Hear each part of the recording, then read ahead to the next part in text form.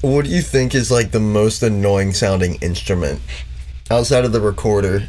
I don't know the actual name of it, but it's like a box with like an antenna coming out and like a receiver and just interfering with those electrical fields to create sound. I'd rather listen to that than the recorder. For anybody that doesn't know, it's such a weird instrument that it's got to be one of the most useless instruments of the theremin. It's like, yeah, like you say, you interfere with the frequency. It's got like echolocation to it, so it knows how close, say, your hand is to its antenna. So it's like the closer your hand is to the thing, like the higher pitch I think it will be, and it just exists on it's just a gliding note. Like, it's not like a guitar where you got to choose one note or the other. It's just